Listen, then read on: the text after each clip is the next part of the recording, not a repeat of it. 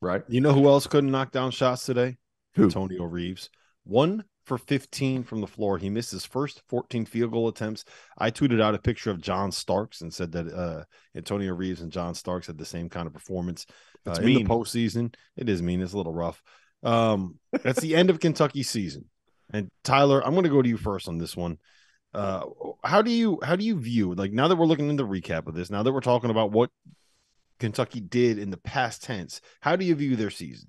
How do you view the job that John Calipari did getting Kentucky to the point that they were at?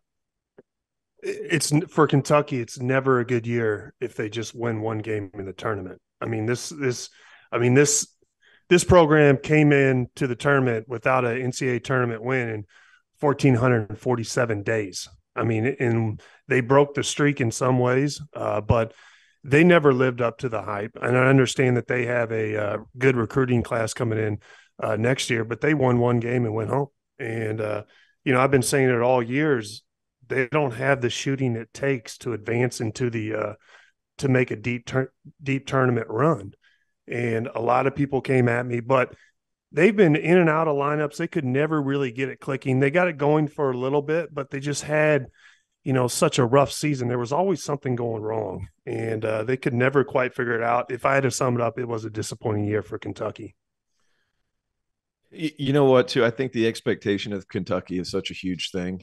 And guys, let's be honest. I mean, this didn't hit the mark. They had a talented bunch of guys, but I think the biggest thing is they had a bunch of really good college players. They didn't have a bunch of pros like Calipari has had in the past when he's gotten to Final Fours and national championships. They're good college players, not great pros. And Tyler, you know this. I mean, there's a difference. There's a difference in body size. There's a difference in the ability to overwhelm people. There's a difference in speed. There's a difference in attitude. I don't think that they had what Calipari's had in the past.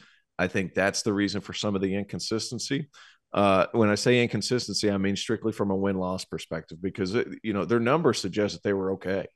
But whenever it came, push came to shove, Tyler's right. I mean, your biggest score goes 1 of 15 in your most important game of the year. It's hard. So I think it's a disappointment.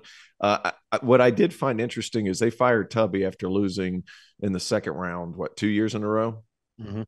And they haven't won a game prior to this tournament since 19. And then, they lose after one game in this tournament with guys. Let's be honest, whoever they chose in the transfer portal, and some of these other guys were starting to play better too. I think that it's concerning. I know he has a lifetime deal, but it's still concerning. So I know they have a good recruiting class. It's not, I'm telling you, it's not a John Wall recruiting class. No. It is a very good one. It's not this John Wall, whoever the hell else was it, Eric Bledsoe. It's not that recruiting class. It's a good one, but it's not that. So I think there's going to be some frustration. Yeah, I'm kind of with both of you guys. I do think that Cal deserves some credit for finding a way to make it work with this group. And honestly, I think we probably overrated them a little bit coming into this season.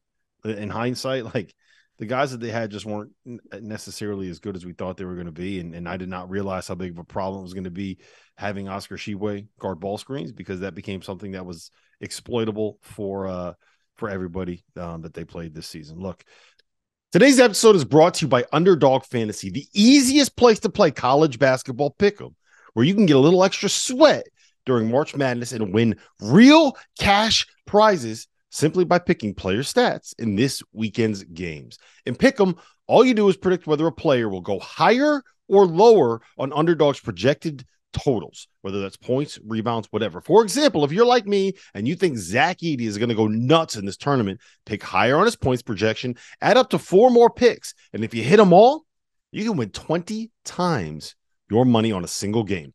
Underdog's slick mobile app is easy enough that dummies like Jeff Goodman have even figured it out.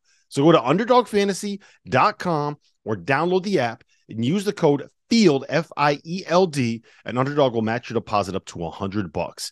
Now is the time to get in on the madness. So remember, underdogfantasy.com, promo code FIELD.